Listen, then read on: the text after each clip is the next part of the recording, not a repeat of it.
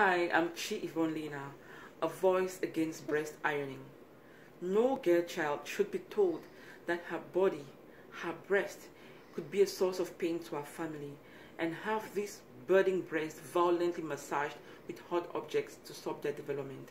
And no woman should be unable to feed her baby because her breasts have been tampered with by breast ironing.